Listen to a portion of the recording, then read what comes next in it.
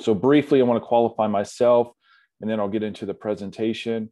I was addicted to more, whatever it was that anybody had around me. I wanted more of it. Usually, though, if there was crack cocaine nearby, that was my drug of choice. So I would chase the crack cocaine and alcohol and marijuana. I did just about every drug under the sun. Didn't get into any intravenous use, but dabbled in a lot of different drugs, and eventually came to a head and went to Valley Hope for treatment in 2004, and didn't follow all the suggestions that the professionals had. I tried to do it on my own, tried to cut corners. I thought I was smarter than everybody, and that didn't work out so well. So I relapsed and had a use recurrence, and it got worse than before. So I went back to treatment in 2006, and I don't know, I had an aha moment, spiritual experience, light bulb went on. What, there's, everybody calls it something different, but I decided I was going to do whatever it took. And so I spent the first year living with my grandmother in north central Oklahoma, and eventually moved into an Oxford house because I'd never lived on my own. I didn't know how to adult. I didn't know how to grocery shop. I didn't know how to pay bills on time. I didn't really know how to take care of myself, as most adults do that were in their late 20s. So Oxford House taught me a lot of that. I moved into an Oxford House, lived with other men in recovery. We did it together. We learned things together. And eventually I wanted to pay that forward to people coming after me. So I applied and got hired to be an outreach worker, worked in Oklahoma, opened about 30 plus houses there, then transferred to Texas, opened some houses in Texas. And now living and working in Texas, I also help with some other states. So I have opened many women and children's houses, and been able to help with the structure and support within the house environment for Oxford House. There is women coming in that are pregnant. There's women coming in who have completely lost custody of their children or signed over their rights, that have no communication with their children. There are some where the state has custody. They're trying to get their children back, so there's supervised visitation. And then there's some women coming in who already have full custody of their children and need a safe place to recover, an early recovery, that have their children. So there's a lot of different pathways and personal experiences that the women come to Oxford House. And I mean, I'm going to be very honest and blunt about it. We're not a net that catches everybody. Oxford House has a really good niche in what we do, and we do it very well. But there are situations where Oxford House is just not going to be the best fit, that there's probably other living opportunities or options out there that are better suited for women who have multiple children or older children, or are seeking a different type of environment. So what I'm going to do is I'm going to share it's not a PowerPoint, it's actually a slideshow through Canva. I've discovered Canva during the COVID restriction. I've been playing around a lot with it, using it as a presentation. So I enjoy doing that. I'll go through a slideshow, and as questions come up, if you want to type them in the chat, I don't mind being interrupted to answer any questions, especially if we're on a certain topic. We can kind of stay on that topic and move on. But I will definitely open it up at the end for any comments or questions anybody has about any of the presentation material. So let me share my screen and start the slideshow. Get the Zoom windows out of the way.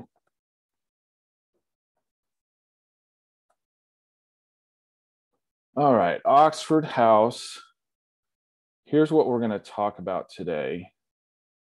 The start, the structure, the support, the studies, the setup, and then the websites. So Oxford House, the very first house opened in 1975 in Silver Spring, Maryland. It was a county-run halfway house where the individuals that lived there were managed. There was a manager, there was a counselor, there was a cook. I think there was even a maid or a housekeeper. So the county spent a lot of money for this halfway house that had just a few beds. And men that came in had to leave in 6 months to make room for new people to come in. So that wasn't a lot of time for them to become stable in their recovery. So most of them did not make it, that had to leave. The county decided, well, this costs too much money. It's not working. We're going to shut it down. The men didn't want to be put out. They knew that if they had to leave that house, that chances are they were not going to stay sober. So they got a little loan from a long-term member in AA, and they decided to sign a lease with the landlord and rent the home themselves. Very quickly, they found out they could not afford the chef, the cook, they could not afford the housekeeper, they could not afford the counselor. So there's like, well, how are we going to do this? We can't afford to pay anybody to run the house. And so they decided they'll just run it themselves. So that's how the whole concept of Oxford House was born. Was they didn't really have enough money to pay people to do it for them, so they just did it themselves. So they rented the house, they maintained the house, everybody pitched in an equal amount to make sure all the bills got paid, the rent to the landlord, the utilities, whatever other house supplies they needed for common use, toilet paper, laundry, soap, cleaning supplies, stuff like that. So over time, they stayed full. The reputation got around that this was actually working. People didn't think it would work, that people could live in early recovery in a house without direct supervision and it be successful, but it was. And so they saved up enough money to open another house because they had a stack of 20 plus applications for people wanting to move into that house. So they rented another house. And about a year or so later, that house saved up enough money, they rented another one. So very slowly, over about 10 years, from 1975 to maybe the early mid 80s, they opened about 12 or 13 houses in the DC area, Philadelphia, Virginia area. But it was very slow, and the need was great. So some of the people had connections through Capitol Hill, and they were able to get a provision put in the Anti-Drug Abuse Act to start a revolving loan fund where states would set aside $100,000, and individuals that wanted to start an Oxford House could borrow from that $4,000 from that $100,000 revolving loan fund, get the house furnished, get the first month of rent paid and utilities turned on, and then pay that back over a 2-year period.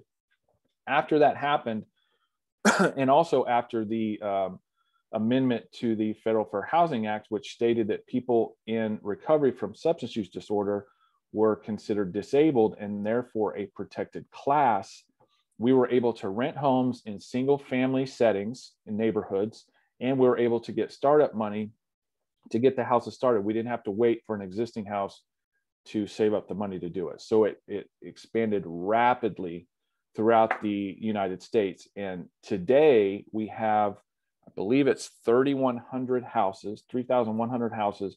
We're in 48, 49 states and over 25,000 beds. So we have men's houses, we have women's houses, we have women with children's houses, and we have men with children's houses. Those are the specific gender breakdowns of the houses we currently have. So that in order to be an Oxford House, what sets it apart from traditional sober living, halfway houses, three-quarter houses, recovery residences, there's a lot of different terms being used for a sober living environment. What separates Oxford House is the charter. So in order to be an Oxford House, you have to apply for and be granted a charter. And the charter states that the house will be self-governed. There's no house manager, house mother. Everybody's equal in the house. It will be self-financed, so everybody pays an equal share of what it costs to operate the house. So based on membership, that can change. So in a 9-person house, it may only cost $120 a week per person to get all the bills paid. But if they lose members and drop down to 4 or 5 people, they still have to bring in the whatever $3,500 a month for all the bills and utilities, so that amount per person would go up. And then there's a zero tolerance. So if anybody returns to active drug use or alcohol use, they are immediately expelled from membership and evicted from the house. And then also, as I said, that they're gender specific, and we have to have at least 6 beds. So we don't want to rent a 2-bedroom house where only 3 people live. There needs to be at least 6 beds. So we're looking for 4, 5, 6, 7-bedroom homes with multiple bathrooms, plenty of parking. We need large homes. The larger, the better. So self-governed, what does that look like? Because that can scare a lot of people, especially in the professional field, that aren't familiar with Oxford House. So to be self-governed means that they control their own membership. Nobody is, even though judges may tell somebody in drug court that they need to go live in an Oxford House, or maybe a probation officer or a counselor may say you need to go live in an Oxford House, they still have to be interviewed and accepted by the members in that home. So 80% acceptance rate is required for a new applicant to move into the home. So they sit down and have a formal interview with that person. They want to know, just, are you serious about recovery? Will you follow the rules, play nice with others? Can you pay your fair share? Are you here for the right reasons? They want to know, are you there for the right reasons? Because we're not a flop house. We're not a shelter. Like, there's a lot of different motivations for people to come into auction house, but we want to make sure it's recovery motivated. They elect officers within the house. So it's like a mini board meeting once a week. They have a weekly business meeting where you have a president, a secretary, a treasurer, a comptroller, a chore coordinator who assigns chores. So they get together, they fill out forms, they go through reports, they motion, they use parliamentary procedure, and they vote on everything. They get to decide everything that happens in that house. They get to vote on and decide. All the money that comes in that's extra and left over, there's no dues. Like myself and other staff, we don't get any commission from that. Auction House Incorporated does not charge any kind of membership fees. We ask for donations, but we don't require any membership fees or anything like that. All the money stays in the house. So if they have extra money, they can upgrade the television or buy new pillow top mattresses, or to decide what they want to do. They want to go out for a steak dinner for unity night, they can do that. Within the home, because it is democratic, that means that each person has to be responsible. So you can't come in and do nothing. You're going to have to do a chore. You're going to get elected to an house officer position. You're going to be expected to contribute in some way to the operation of the home. And so people coming in need to understand that's important. You can't just come in, stay sober, and pay a weekly amount and you'd be good. Like, you have to participate. And then collectively, there's accountability. So when people are not doing what they need to do, the members of the house are expected to hold that individual accountable. If they're isolating, or maybe they're backsliding, maybe they're spending too much time with a significant other than they are their sponsor. Like, those are things that, when you live with somebody, you pick up on their routines and their habits. And when they change, you can address those and hold them accountable. There's only a few things that would result in an immediate expulsion, and that would be obviously relapse, violence, fights or any form of violence, assault, battery, and then crimes. If you have any major crimes while living in auction house, you're not going to get to stay there. So what does self-finance look like? So each house has its own bank account. We get a tax ID number when we open a house. The utilities, the bank account, the lease, everything's in the house's name. Nothing's in an individual's name. So they control those funds. They get to decide what to do with it. There's a treasurer who keeps track of the money, makes deposits, writes the checks, but then there's signers in the house that aren't the treasurer. So the checks get written by one person, but signed by two others. And we want two signers in the house to protect the finances. We only use checks. We don't use debit cards or any online bill pay. We want a paper trail so that signatures are required. If you get debit cards, then all you need is a PIN. You don't need really even an authorized signer. If somebody has a PIN, they can use the money. That can be dangerous with people in early recovery. I mean, I tell this story all the time in houses. I'm like, most people will trust me now, with 15 years in recovery. But when I was drinking and drugging, I was stealing from my family. Like, I stole money from the people that I cared about the most. So if I'm drinking and using, you don't think that I'm going to steal from you guys who I've only known for a few months. So we have to protect the finances. Very, very important. There's a startup cost of getting the house established, where we do get an initial loan. In most areas, we still have the revolving loan in place, but that's paid back so that other houses can open it. So there is a little bit of help on the front end, but once the house is established, the house pays for everything.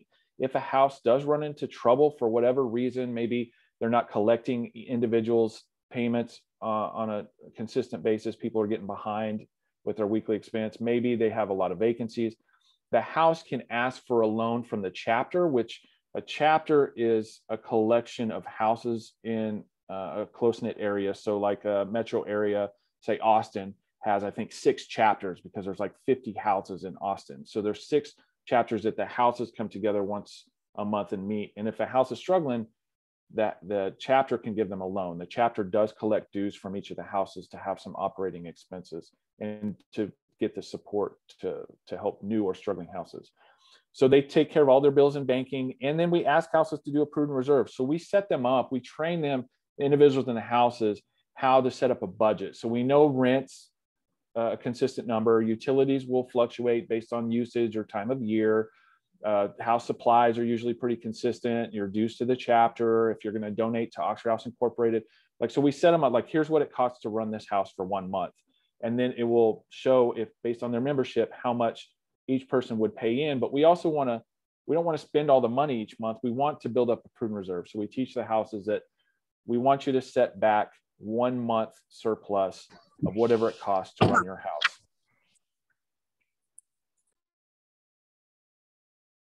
And then finally, the last charter requirement is zero tolerance. So what does zero tolerance look like? It just means recovery comes first. Oxford House does not own any properties. Oxford House Inc. doesn't own any properties. What we do is we rent houses from existing landlords in the community, just like any single family would, and we sign a multiple year leases and we just keep renewing leases. So we've had houses, the first house in Texas opened in 1990, Oxford House Willowwick. We still rent that same property. So that's 31 years we've been renting the same house. It's about recovery. So we don't want it to become money motivated. So there's no profit in any real sense from anybody off an Oxford House existing. The only one that really, I guess, would make any money, the landlord, I guess, because they're getting consistent rent 12 months out of the year, which, most people who invest in rental properties account for 1 to 2 months of vacant property because of turnover of tenants.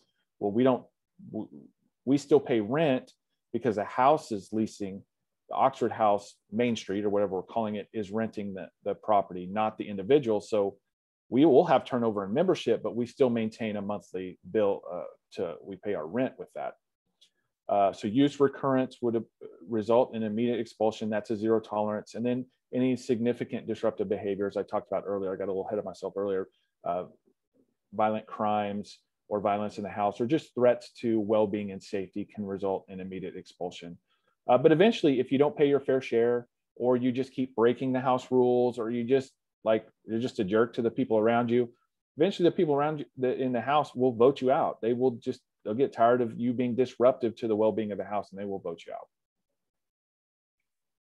So safety nets. So when I explain to people that Oxford House is self-supporting, that nobody is in charge in the houses, not even the outreach staff that are in many of the states, we don't run the houses, we don't have any authority in the houses, provided they're following the conditions of their charter and the traditions found in the Oxford House manual, they can do within that protected bubble, they can make any decisions they want to, even if they're bad decisions. And sometimes accepting those bad decisions can be very tough for somebody like me. When I see a house not holding somebody accountable for paying their fair share, and they get weeks behind, several $100s behind, and dig a very deep hole that's very difficult for them to climb out of. And then eventually maybe that person moves out and burns them for $600-700. I'll go over there and try to explain to them that accountability is important. You need to make sure people are current, that's part of recovery, is being responsible and paying your bills on time. So if somebody's not paying their rent to the house, their fair share, that can be a problem. There's maybe there's something going on in their recovery that is leading to this, because people that are growing in recovery tend to make better decisions and are more reliable and trustworthy. So they'll pay their bills on time. Sometimes houses don't want to listen. They want to listen to the excuses that the member has. It's like, well, I have a tax return coming, and when that comes, I'll pay this much, or, I'm going to go donate plasma next week, or I got another job, I'm going to get a second job, or I had to pay court fines, or my tire went flat, I had to buy new car parts, I couldn't pay this week. So everybody has something to say when they're behind, and I'll go in and give them suggestions, but I can't tell them what to do. I can't make them tell that person to pay or go. It's up to that house to decide that. Now, if they do that enough and don't hold people accountable to pay their bills, eventually they won't pay rent on time. And once they miss a rent payment to the landlord, then they violated one of the conditions of their charter, and the chapter, which are a collection of just elected leaders within the Oxford House community, or the staff, the outreach workers, can come into the house and take corrective action. So we're not going to allow a group of people that are renting the home to destroy the home into where we have to close the doors. We won't let that happen. We're going to come in and try to prevent that from happening. But the safety nets are there. You have the manual, the Oxford House manual, and the traditions. There's 9 traditions to Oxford House. If you go through the manual, you can see those. Very similar to AA's traditions.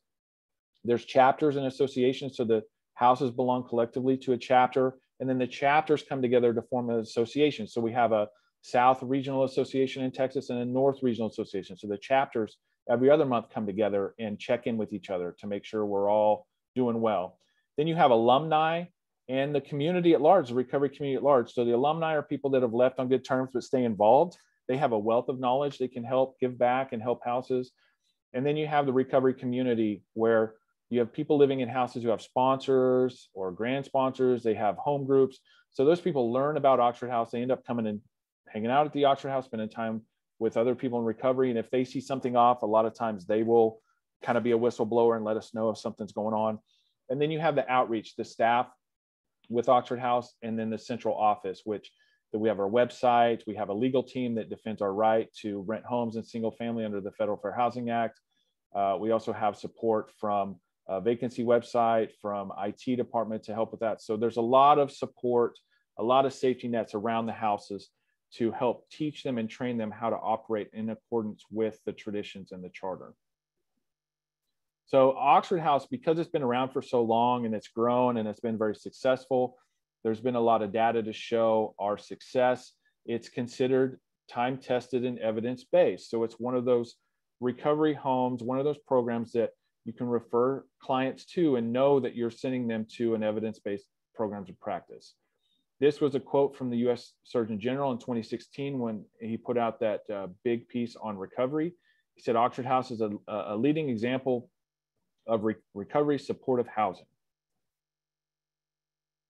And then there's been a lot of studies and research. So there's been this whole anonymity principle of 12-step communities. It's been very difficult for universities and other agencies and organizations to truly study, do some deep dives and study recovery and successes in recoveries. But Oxford House, because we're not affiliated with AA or NA or 12-step communities, we do recommend that people living in houses get involved in those communities, because you can plug yourself in to supportive people and supportive groups from day one. So we're very supportive of 12-step recovery and many pathways of recovery, but we're not affiliated with them.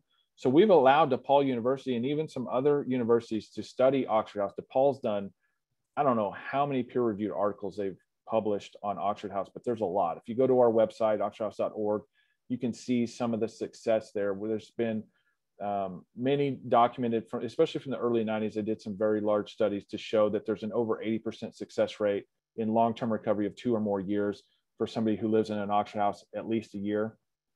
And then we were listed on the National Registry of Evidence-Based Programs and Practices, which I think SAMHSA has frozen that. I don't know what they're doing with their evidence-based programs and practices. I haven't heard anything lately, but we were on that list when it was active.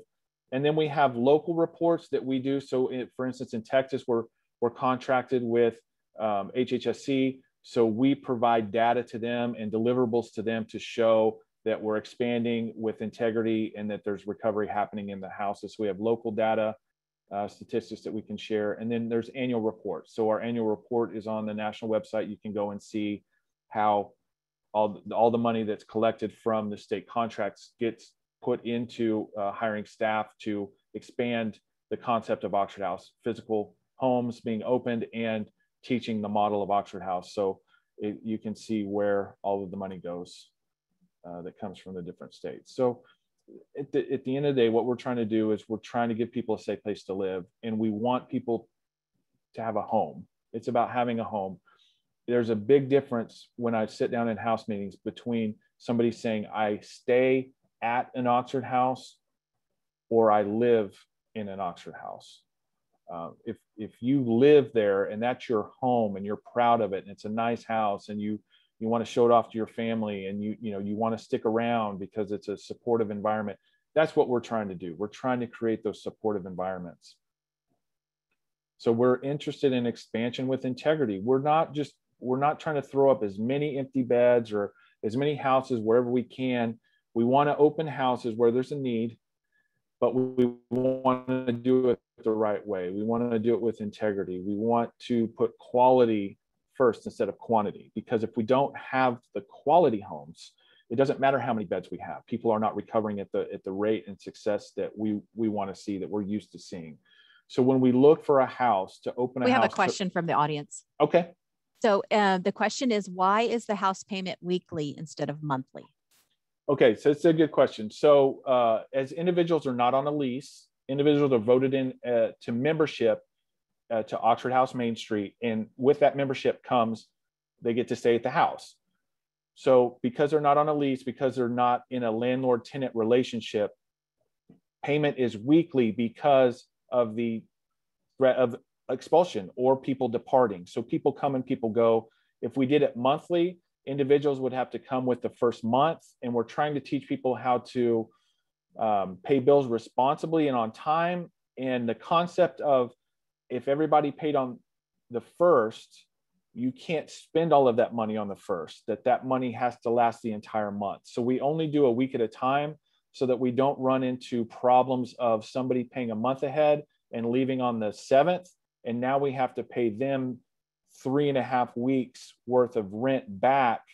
And maybe they don't have it. Maybe they've spent that on bills. Maybe they haven't adjusted for that money that isn't even earmarked for that time period yet. So we want people paying weekly because of the transitional nature of the house. It makes it easier for the finances in the house. Is that the only question so far? Yes. Okay. So when we open houses, when we look, well, we have another question. Sorry. Okay, that's fine. Go ahead, since we're taking a break here. So this one is: are the homes female and male in one house? Are there Oxford homes for women with children? Also, do you have homes in Montgomery County? Those are 3 questions. First question, no, they're gender specific. Early on, they didn't try a co-ed house. What they tried was they tried to open a women's house, but they didn't have any women in the area to start it. So they put men in initially with the experience of how Oxford House works. And they would stay in separate rooms, and they would fill the house with women. And eventually, as the house filled with women, the men would move out. Well, they found out that the women and men were losing focus on recovery, and they were focused on other things like relationships, unhealthy relationships. So it became there's some tension in the house because one girl and one guy were not just seeing each other, they were also seeing other people in the house, and it became a big problem. So we don't have any co-ed houses. We found out very early on that recovery takes a back seat. And when men have issues in the house with each other, or women have issues in the house with personality conflicts or behavior, it's much easier for them to discuss it together as women or together as men versus if you have men and women together. So we're very gender specific. We do have homes for women and children. I know the purpose of this presentation is for women, and I want to cover the basics of Oxford House so you know kind of where we're coming from and how we're structured, and then I'll get into specifics on how the women and children houses operate, because they do have some differences from the normal houses. And then Montgomery County, I'm not familiar with all of the counties and where all of the houses are at, but if you go to oxfordvacancies.com, I'll have a slide. I think the last slide I'll hold up so you can write that down, or we can put it in the chat. Oxfordvacancies.com, and you can filter houses by county and by gender to see where they're at. Okay, so as we look for houses and we want to expand, let's say we want to open a house in Montgomery County. So we would go into a nice neighborhood, probably avoid the gated communities with really strict HOAs. We don't want to turn over the entire apple cart, but we do want to move into nice areas. We want it to be a nice house. We want it close to public transportation if it's available. We want it close to job opportunities, to 12-step meetings. We want it close to maybe the grocery store, because not everybody coming in has a car. Most of the time, only half the people have a car because they've lost it in their addiction, or lost their license or their vehicle. But we want large homes, 4, 5, 6 bedroom homes. Sometimes we have to change a second living room or a formal dining room into a bedroom to make additional bed space. But we don't use bunk beds. We don't cram people. Again, we're not money motivated. We're not profit motivated. So we're about recovery. We want people to have their own space. So you will see a lot of doubles, a lot of 2-person rooms, and then there's some singles too. So as people stay around longer, they can move into those single rooms when they become available. And every once in a while, you'll see a 3-person room. Those are rare, but maybe a converted garage that's huge, or maybe there's a huge, like, I don't know, a den or something, like a second living room upstairs that was a big common area. We can sometimes close off and turn into a 3-person room. But the average number of beds in a house is 8 or 9. And we want to have plenty of parking. We want to have multiple bathrooms, so there's plenty for that. And we want to make sure that the house is in town. There's some really nice big homes on the outskirts of big cities, but again, without transportation, that it's setting them up to fail. And that's not what we're interested in. And then the internal setup is you're going to walk in, if you tour an Oxford house, and hopefully now that COVID's kind of dying down, we can start doing some open houses in some of our communities, especially during Recovery Month. September's National Recovery Month. We try to do open houses, let the public come in and see the homes. What you'll see is that they're set up just like any other home. There may be an extra couch in the living room, and there may be an extra refrigerator or two in the kitchen or dining room. And there's definitely, more beds. We're using full twin or full size beds in the bedrooms so that we have space for people to share a room. But we're not turning a room any smaller than 12 by 12 into a double. We're just not. It's going to be a single room. One thing I've noticed that people say when they come into our houses, like, wow, this house is actually cleaner than my house. Well, we have weekly chores. So we make sure that when you have multiple adults living in the home, the normal wear and tear and just use on everything is exponential. So we want to make sure we're coming in and keeping the house clean. So we're very, very particular about making that a big part of the weekly house meeting is everybody doing their chores. We have another question. Okay. It's regarding Montgomery County again. They don't have public transportation there. So would that prevent Oxford House from having a house there? Absolutely not. If it never existed, then the people who live in that community don't know that they're missing it, if that makes sense. So if we opened a house in Austin, but we put it 3 miles from the bus stop, people coming into that house that maybe are used to taking the bus to work or to the store or wherever would be very discouraged because they would have to walk 3 miles to get to the bus stop. But people in communities where there is no public transportation, it really doesn't matter if we're not, if we're in a certain area or not. We just want to look for maybe local meetings or employment or shopping areas. That's what we want to stay close to. That's what we pay attention to. But we have plenty of houses in smaller communities that don't have consistent public transportation. Sometimes we'll buy a house bicycle or a house scooter or something and just have people check it out, maybe right on the dry erase board that they're checking out the bicycle to go to a meeting or go to work. Okay, so in the community, it's very important that we become part of the community. We're battling stigma. Addiction there's still a stigma. It's getting better. People are becoming educated to see that it's not a moral dilemma, that it's a health crisis. And with the opioid epidemic, I think people are finally starting to understand that it's not bad. It's not bad people trying to get good. It's sick people trying to get well. And addiction, a lot of times people associate with crime, and they just won't separate the two. Well, we have to work extra hard in the house that we rent to not get the neighbors upset with us. We want to make sure the grass is mowed, that there's good landscaping. We try to, even though there may be some extra cars in front of the house, we want to make sure that we're not hanging out in the front of the house, that if there are people that smoke or vape, that we hang out in the back. A lot of times they may turn the garage into like a common area where they may smoke. But we try to keep the noise level down. There's curfews in place. Like we really try to be good neighbors. We're really interested in that because we don't want to feed into the stigma of addiction.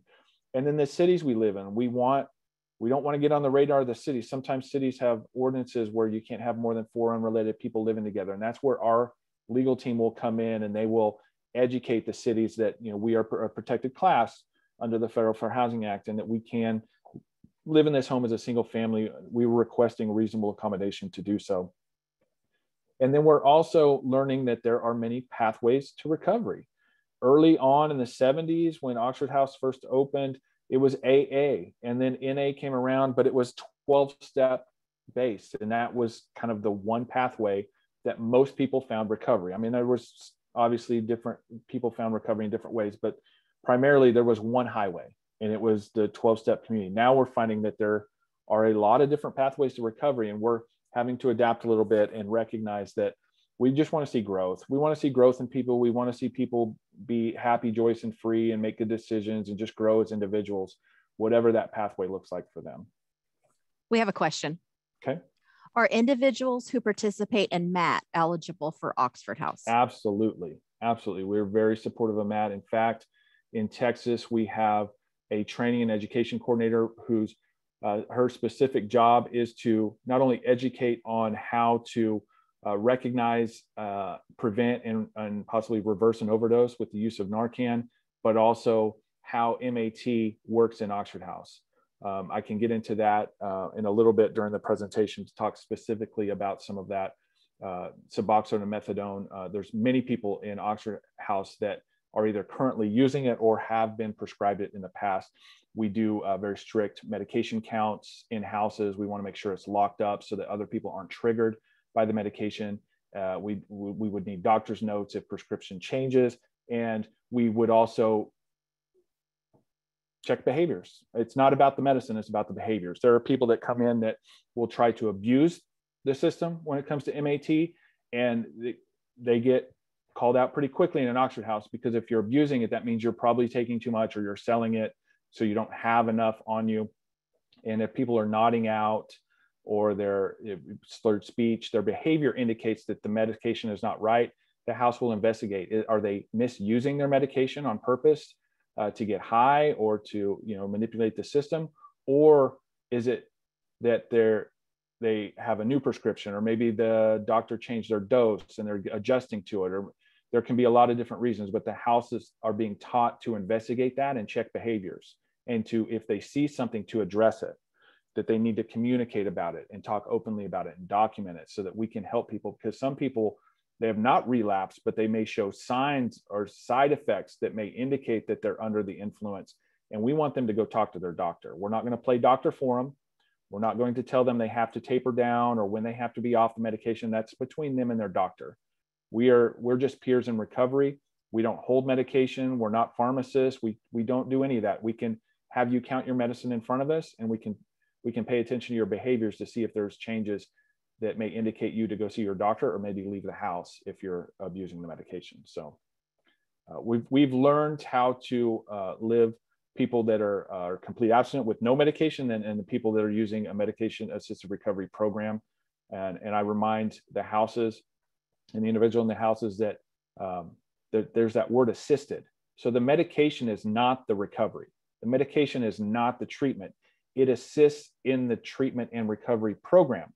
So they should be doing extra things. They should be seeing a doctor, maybe part of a counseling group or program with a facility. So they are tied to some agency that is working with them. They're not just, if they're just getting medication, they're doing nothing else around it. That's not MAT.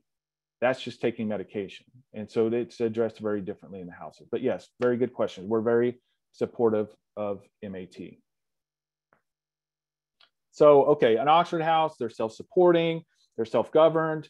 They're not always going to make the best decisions, but they're also within a protected bubble. And in order to make sure that the houses are within the confines of the Oxford House model and traditions and still operating with integrity, we have trained outreach with lived experience. So in Texas, we have, I think it's 16 staff, many outreach workers spread out throughout the state that are opening houses and training members. So they can come in and handle quality control, conflict resolution. They're doing informal trainings, sitting in house meetings, helping people fill out forms, or teach them how to use parliamentary procedure, how to second a motion, how to record in the meeting minutes, how to change signers at the bank account, how to budget for going grocery shopping, just how to check receipts, how to do a monthly audit of a checking account, so we know that all the money coming in, went out, matches what the bank statement says.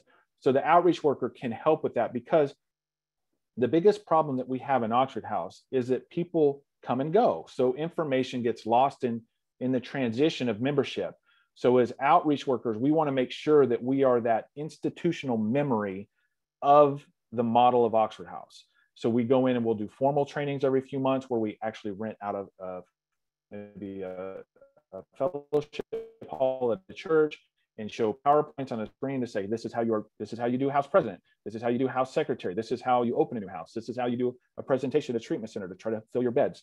So we do all of that to give technical assistance. And then it's just a rinse and repeat. It's a rinse and repeat. We open a house, we fill it up, we train the members, then we back away so that they can operate the home themselves, and we go open another house and fill it up and train the members. And then maybe we got to go back to the first house because they turned over 50% of their membership in the last year. And now the new people aren't quite being shown the same way that we showed them when we came to the house. So now we got to go in and work with them a little bit. So any individual Oxford House outreach worker can safely work with about 30 houses in a metro area, 30, 40 houses. Because the houses are set up to operate on their own, there's no need for the outreach to be involved in every little aspect of every interview, every acceptance, every behavior contract, every emergency meeting. They don't just, the houses get to do that on their own. And we train the chapters, which is the collection of houses, to use peer support to help each other too, because we do have people that stick around years in Oxford House. Nobody's asked to leave until they're ready. As long as you're paying your fair share, you're clean and sober, you're not disruptive, you can stay as long as you want in Oxford Houses. We have an individual in San Antonio who's lived in Oxford House for 15 years now, and it's just home. That's his home. Nobody's going to ask him to leave. We enjoy having his experience, strength, and hope at the chapter meetings. We also want to do community outreach and recovery support services. So a lot of the staff are getting involved in peer recovery support specialist training. We want to get into any of the community stuff that's going on with other agencies. We want to refer to outside professionals. If somebody needs counseling, maybe they're going through a tough time, maybe they have co-occurring mental health disorders that they're dealing with. Like, the houses are not set up for that. We're set up to provide a safe, sober environment. And that's it, peer support. But if they need professional help, then we refer them to professionals in the community. So we want to make sure we're building those relationships and building those bridges so we can give warm handoffs to the people that do have the expertise to work with individuals on that. And then we get money from block grant, pass-through money from the substance abuse block grant from SAMHSA. And then we have some money from some of the SOR funding in different states. In Texas, it's strictly from the block grant, but that money doesn't go to pay for the houses. It pays for the outreach staff, the technical assistance to expand and maintain the network of Oxford Houses. Right now in Texas, there's 280 houses. And there's a lot of people coming and going in Oxford House at any given time. Okay, so now we can get specifically into the women with children. Location. I talked about this earlier, how we want to open nice houses in nice neighborhoods. Well, when we're looking for a women and children's house, this is even more important. We do not want to put a women and children's house on a busy road, on a through road or a road that has maybe a high speed limit. We do not want to put an Oxford House in an area where maybe there's no playgrounds or parks or anything nearby. Like, we try to look for areas that are going to be supportive of having children in the home. We try to avoid houses that have pools or stairs just because of the risk, the liability risk and the safety risk of the children. We got to remember there's no management in the houses. There's nobody that's taking charge in this. They're doing it collectively. So we just want to minimize any risk to the safety of any member in the house, whether they're adult or child. The bedrooms, we want multiple bedrooms, large houses. We need very large houses. We definitely want second living rooms or play areas that are not converted into bedrooms that can stay as play areas. That's important. So because the way that the houses are set up for women and children is, it's not like 7 bedrooms, let's say 10 beds where you have a parent for each bed. We have 1 or 2 single rooms, maybe 3 single rooms, depending on how it's set up. The single rooms in the house are usually the women with children's rooms, and the mother that comes into that house can bring their children up to 2. We just don't have space to put 3 children in 1 bedroom. There's fire safety codes we do have to pay attention to, and just common sense. We also want the children to be under the age of 12 when they come in, for a couple of reasons. Number 1 is for space. We don't have it set up for that. And number 2 is when children, whether female or male, start to get into puberty or start to become teenagers, then there can be problems within the house, such as they start to experiment with drugs and alcohol. A lot of times the children that are coming into these environments have not had maybe the most consistent childhood for whatever reason. So them coming in, sometimes there's behavioral problems that the parent and the child are working on together. The parent's learning how to be a parent again. The child's learning how to respect their parent. They're learning how to communicate together. And when you get into teenage years, that is sometimes compounded with just going through that stage in life. So we try to keep the children smaller, under 12. And they do have to pay a little bit extra. So if everybody's paying $120 a week to live in the home, the parent will have to pay an extra anywhere from $10 to $25 per week per child, because there is added use on the home, on the utilities, on the water, and the supplies. So there is a little bit higher cost. If there are young children, toddlers, we want to pay attention to childproofing the home. So, baby gates to maybe stay out of the kitchen areas, or putting those stoppers in the plugs, or just making sure that the other women in the house know that not to leave, anything out that may harm a child. But we want to respect that even though there are women and children in the home, that there are just women that don't have children in the home too. So they have other parts of the house, and they need to feel like it's their home too, that they're not staying at a nursery or a daycare. So we do limit homes to maybe no more than 3, sometimes 4 children in the home, depending on their ages and the space. Each home's going to be different. They're all set up different. The women in the house decide on the guidelines, and we try to structure it to where it works for everybody. We just try to use good communication and common sense for that. But most of the homes are going to be women that don't have full-time custody of their children in the house. So on weekends, it can get a little crazy in an auction house, because you do have women that maybe they don't have custody, but they have weekend visitation.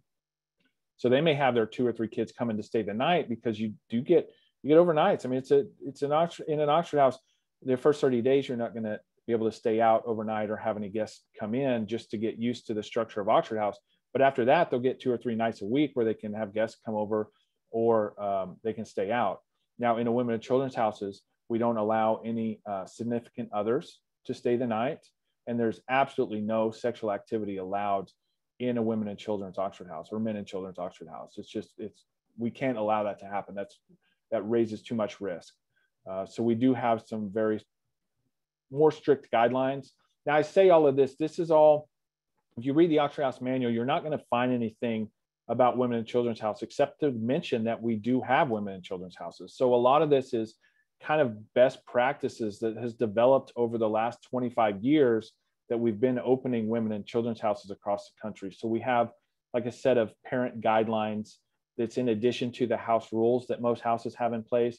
We also put in place basically a understanding that the parent will sign that if for any reason they return to drug use or become violent in any way, that the house has a duty to notify authorities. So we're not going to allow you, being intoxicated, to leave with your 2 young children because you're expelled from the house. We're going to call your counselor. We're going to call a caseworker. We're going to call protective services, whoever we need to call to protect the children. So we do have them sign that. Again, I got ahead of myself here. So the parent agreement, I can provide a copy of that. And just to preface, it's not an Oxford House Incorporated policy.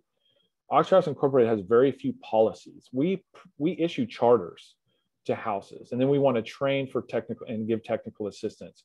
The houses, really, they run themselves. So you may walk into a women and children's house and see that it looks very different from another women and children's house that's just across town, because just the culture is different. The number of children in the home is a little bit different. The age range is different.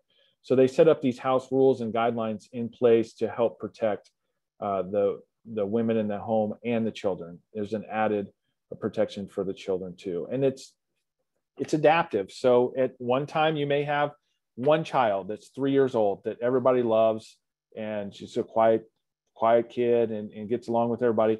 And then you have maybe an 8-year-old and a 6-year-old that come in with the next member, and they're just little hellions, and they just don't listen to mom. They get in yelling matches. They leave their toys out all over, and it becomes disruptive. And so the house has to sit down and have a talk, and maybe even put the mother on a contract to say, if you're going to continue to live in this house, that your relationship with your children is disruptive, you need to take some parenting classes, or we're going to connect with an outside agency so that you can try to get some help with this. Like, something needs to happen here, and we can't allow this to continue to take place and not do something about it. So we're putting you on a contract to go get some professional help.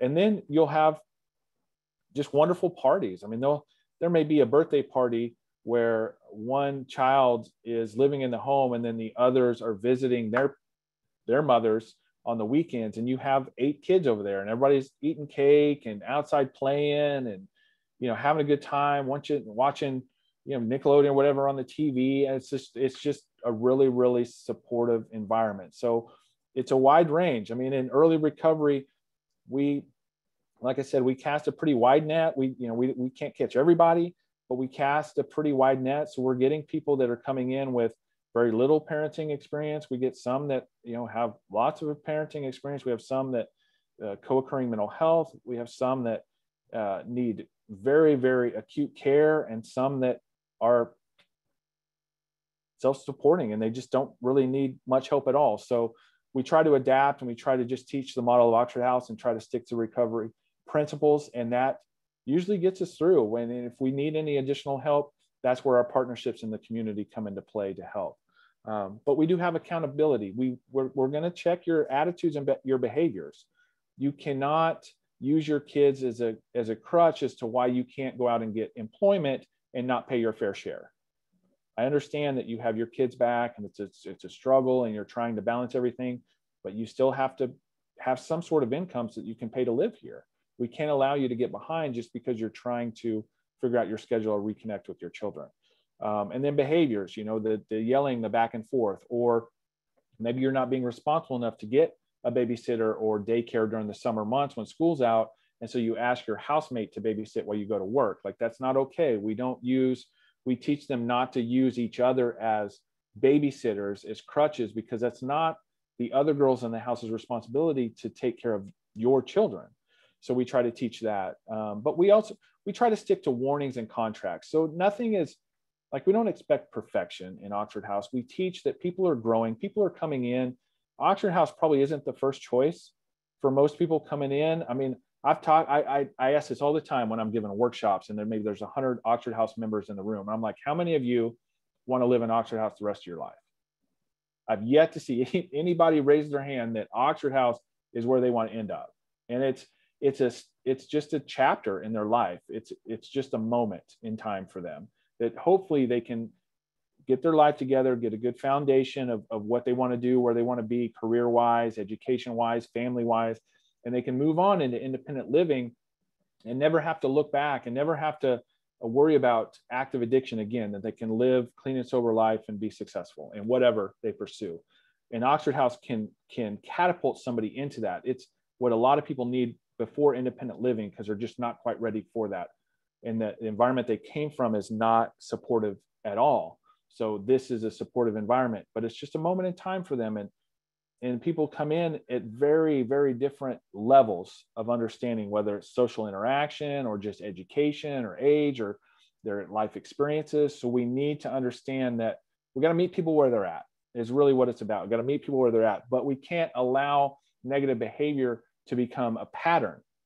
So when negative behavior occurs, they address it and they'll talk about it either one-on-one or as a house. And they'll say, you know, you can't do that. You can't, if you're going to cook for your kids, you got to clean up after yourself. You can't leave a mess in the kitchen for somebody else who just worked 8 hours to come home to and have to clean up. Like, that's not okay. If they continue to do it, then eventually it may cost them their membership. So they address it. They may put them on a contract where they just document it to say, hey, this is the behavior we see that needs change. This is what we want you to do to change it. And this is how much time you got to do it. And if they can't meet that contract, then they're basically saying to the house that we don't want to live here anymore. And so they will expel them. We do, like I said, we want to make outside referrals. So if whatever the behavior is something that is beyond the scope of just living in an Oxford House and being respectful to your fellow housemates, then we will refer to outside professionals. And then finally, here's the resources. oxfordhouse.org is our national website. I posted in the chat. We have a vacancy site. So if you're looking to refer a client to an Oxford House, or you know of somebody who would benefit from living in an Oxford House, they can find a house that has vacancies. And it's kind of a cool site. How it's set up is, on this site, there's the house name and number, and you can click on the house to see where it's at on a map. You can filter by county, by gender, by number of openings, by state. You can really narrow it down to what you're looking for. And the system will text a member of the house each week and ask how many vacancies you have. And they just respond with a number, 2. We have 2 vacancies, and it'll update the system. So you can see when it was last updated. Most of the houses in Texas, they do a really good job of updating every week whenever they have membership changes. So it's almost, it's a virtually real time numbers on vacancies. And then if the house phone, if they don't answer the house phone, which has been a problem since the invention of cell phones, everybody's got a cell phone, so they don't think they got to answer the house phone. We do include a contact person and cell phone number on the vacancy site. So I would strongly encourage you to call the contact person as well. They can help set up an interview for the individual, face-to-face or a phone interview. If somebody's in a facility or institution where they cannot get out to go to a face-to-face interview, we can do interviews over the phone. And then there finally is my contact information. I welcome anybody who wants to call and chat about Oxford House. I'm open to, and we have staff around the state of Texas that are now open to doing presentations on Zoom or in-person presentations. All of our staff are fully vaccinated, but we're very eager to get back out into the community and start doing presentations. We like to do maybe staff presentations first if we have never been to an agency or facility, just so we can educate the staff, because they're interacting with their clients, our patients more often. But we eventually want to, especially if it's a inpatient treatment center, we want to get in and do reoccurring every 30 days, come in at like every Tuesday at 3 o'clock, come in and do a presentation to all the clients so that we can share our experience. Everybody that works for Oxford House has lived in an Oxford House. So we're all lived experience in recovery in Oxford House, just trying to pay it forward. And so I know that was a lot about Oxford House and a little bit about women and children, but I wanted you all to understand just kind of how Oxford House worked with the women and children, especially because we're not just a house full of women and children. We're just not set up for that. That would not be good for individual recovery or the success of the house. So we try to open as many women and children's houses as we can across the state. I know that there's a huge need for a lot more, and we're doing everything we can to do that. Recently, the housing market has really created some challenges for us to be able to rent houses. We've had some of our houses, especially in some other states, where we've been renting them for 20 years. And now the homeowners are like, wow, my house is worth like 3 times what it was 20 years ago. I'm going to sell it. So they do not renew a lease with us. Or we find a house that is for sale, that we have maybe a landlord that's going to purchase it specifically to rent to us because we like the quality of the house. But it's only on the market for like half a day and there's 40 offers on it. And so it prices out of what we're able to do with it. So we're trying to open more houses across the state. I think what you're going to see over the next fiscal year in Texas is some large expansion. We're trying to get out to more of the rural areas and of course, continue to expand in the metro areas. We need 600 houses, at least 600 Oxford houses in Texas. Right now we have 275. So we still have a lot of work to do, especially with women and women with children. So I will open it up for any more questions or any more comments. We still have a little bit of time, but if there's, once we're done with questions and comments, I'm okay with closing this out early. I'm done with my presentation. So thank you all. We have a few questions here. Okay. Let's see. Are group meetings provided in the houses? Counseling, group counseling. The person that asked that, would you like to expand on that? Like clinical groups? Well, no, we're waiting. More like peer support, peer-to-peer support groups. We do allow houses to have recovery meetings. We don't want to call it AA or NA. They can do recovery peer groups and read from literature. We have a lot of members in houses that are strongly encouraged to get recovery coaches. So recovery coaches will sometimes come over. The only kind of group meetings that we do have inside the home are usually just the membership meetings, the weekly business meetings or emergency meetings. We try to refer people out into the community. We don't want to turn the home into a institutional setting or clinical setting. We want it to feel like a home and not a facility. So we try to keep a lot of the professional groups or the agency tied groups on their property or neutral locations. Next question. Do you work with judicial referrals? Oh, absolutely. We are working very hard with our reentry. We have individuals that have come directly from prison, from parole or direct release that are coming in. We have people that are being referred from probation and parole. We have people being referred from community sentencing, pre-release.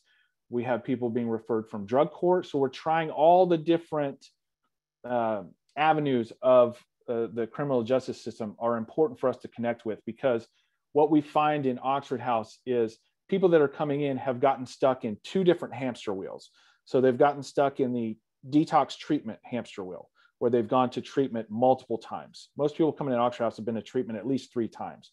So they keep going back, but they end up in the same environment, and then they start using again, and then they're back in treatment. Or they get into some trouble and they end up in the criminal justice system. And now they're cycling through that, through jails, drug courts, or even prison. So they get caught in one of those hamster wheels, and it's hard to get out of those. When they come into an Oxford House, we're seeing that cycle break. So we are trying to work very closely with all the judges, probation officers, case managers, reentry coordinators in all of the different institutions throughout criminal justice to help with that. Now, we don't have a policy nationally to say that somebody does not qualify to live into an Oxford House, but I will tell you that a house, just about every house, will deny anybody who's a sex offender, and they will deny anybody who has convictions of arson. So we don't want any sex offenders in our house. Most of our houses are near parks or schools, so it would be illegal for them to live there anyway. But houses just aren't set up to deal with that. We don't need the pressure from the community. So somebody else can handle the housing of sex offenders. We're just not a good fit for that. And then arsonists, for obvious reasons. If they leave disgruntled, we don't want to be worried that they might try to come back and set the house on fire. Okay, next question is, how does an individual become a case manager for Oxford? Do they have to be a client or former tenant of Oxford? So our outreach workers are all former members of Oxford House that got involved in service. They stepped up to be leaders in their houses. We don't have bosses, we have leaders. And then they probably got involved on the chapter level. So they got elected by the other houses to be maybe the chapter chair and show general leadership within the community. Maybe even got involved in attending our conventions or helping to plan workshops or do fundraisers or do presentations. So in order for Oxford House to be successful in the community, it requires members in the houses to step outside of themselves and be of service to the organization as a whole, and to just pay it forward to help keep the beds full and keep them strong. So as people continue to do that, then when positions come open where we have contracts with different states, we will interview those people that are interested in being full-time outreach workers. But every single outreach worker has given at least 6 months to a year in an Oxford House. Most have given many, many years of service work and volunteer work before they get hired. They need to know how to work, how the model of Oxford House works, and how to go into a house and be able to teach brand new people how to live in this house democratically, self-supporting, with zero tolerance. Next question. Do you collaborate with treatment community centers to obtain members?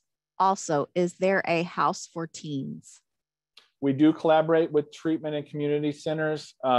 We want to collaborate with everybody. We want to be part of the community, not just the recovery community, the entire community. We want to partner with faith-based.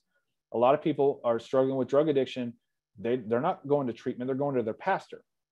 They're talking to their preacher. We want to get involved with EMS. We want to, the first responders sometimes are the ones responding to an overdose and having to Narcan somebody that needs help. We want to talk to the police. We want to talk to city officials. We want to promote recovery supportive legislation that gives us the ability to have a hand up when we're in early recovery. We want to talk to everybody, and we want to partner with everybody. We even want to talk to other sober livings. Because we're not motivated by money, we want to partner with other sober livings, because people that are in a more structured sober living may be ready for Oxford House after their stay at that facility. They may want to come to us before they move out on their own. Or we may have somebody that applies and gets accepted into our Oxford House, but we find out that they need more structure. They're not ready to be self-supporting. They're not ready to take on the responsibilities and the freedoms that are in an Oxford House. They need some direct care and support. And so we can refer to a more structured sober living environment. So we understand that we're just one little part of the community. We do housing, and that's all we want to do, housing and peer support within that house, and everything else we want to be partnered with so that we don't have to try to change who we are. And house for teens, no, unfortunately, we don't have any house for teens. It have to be at least 18 to move into an Oxford house. We can do 17 with a release of liability from a parent or guardian, but that's as young as we will go.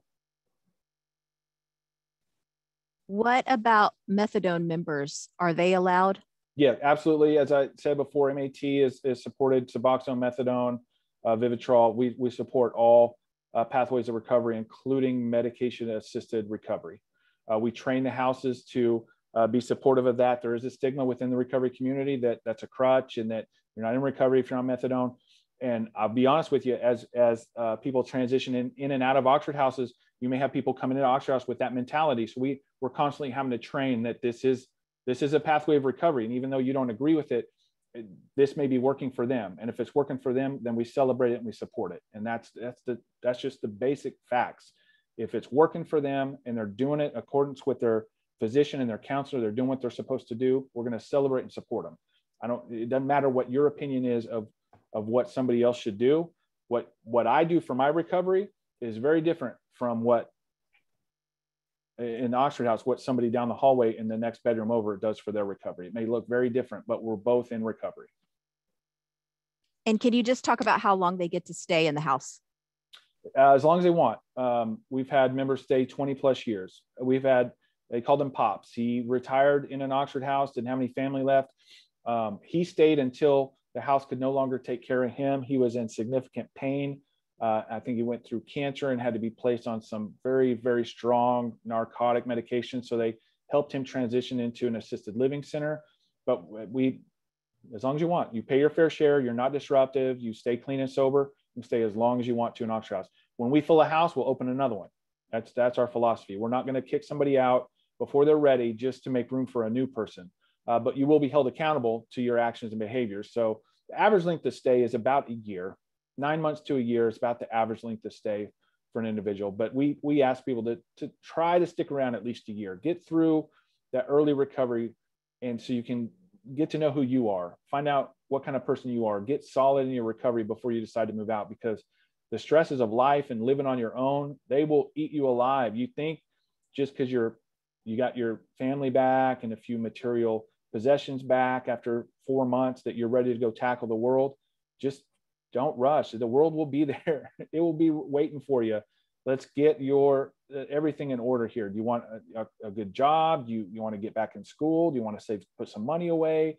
Like, let's really look at your future here before you just decide to jump out and move out because you've gotten a few things come back in your life. So we try to encourage people to stick around. That was the last question. All right. Oh, we have another one. Haha. Do you interview members that have similar addictions in the same house? Absolutely. A melting pot works best. Different ages, different races, different life experiences, socioeconomic backgrounds. When I see a mix of people in a house that can share from different perspectives on life, those are the houses that kind of gel the best. I have witnessed some houses that are young adults, the 18 to 25, where they're all together. All these guys live together and it turns into a bachelor pad. And they're more interested in chasing the girls at the local AA meeting than they are maybe focusing on their recovery. So that's one of the houses that I'm probably constantly visiting, trying to encourage them to make better decisions. So it's best if we have a mix, but you'll see common drugs of choice come into the house. The only thing that we're careful of is, let's say that somebody had a history of abusing Suboxone or abusing maybe a sleep aid medication, and somebody comes in with that medication, we're not going to ask that person to witness a pill count.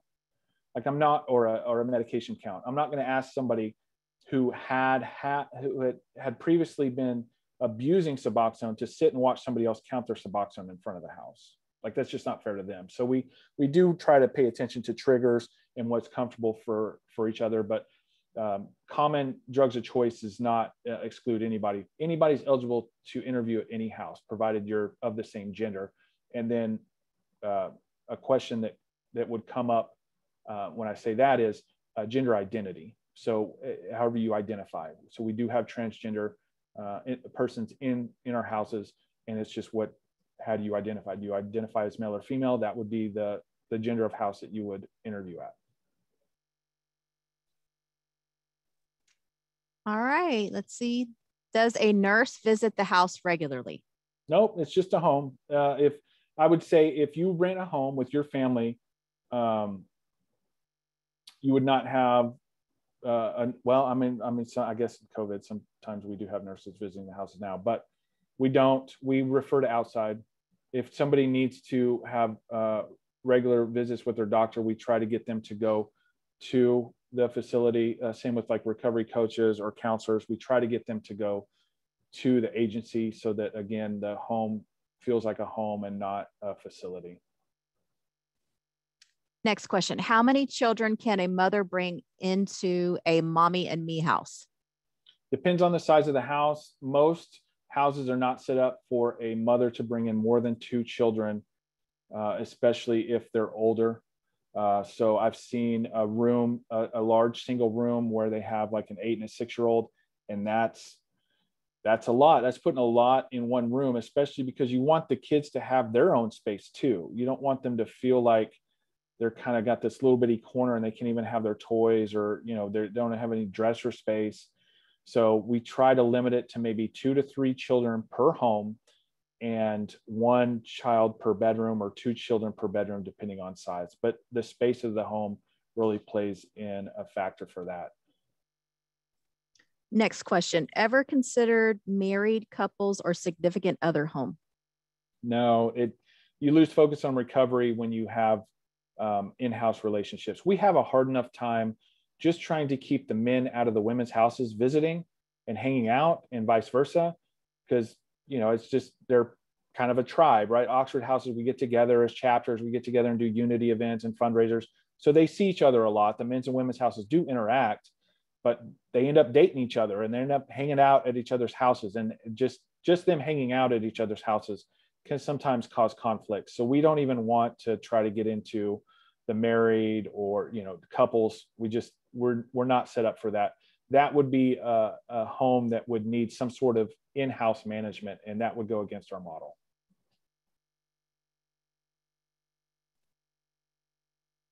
Great questions, though. Any more questions?